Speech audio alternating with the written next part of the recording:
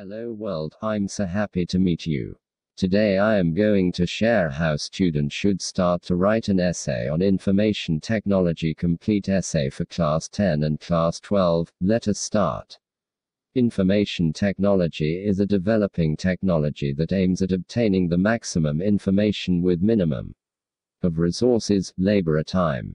According to the dictionary, information technology is the study or use of electronic equipment, especially computers, for storing, analyzing and distribution of information of all kinds, including words, numbers and pictures. Quote, ever since the appearance of man on the earth, information has been the major cause of his progress and development. But information alone is not enough. Information has to be processed, put to use by logic and reason before it becomes useful knowledge. This wonder machine called computer has revolutionized life in a big way. With its excellent memory, it has become a source of internet information service.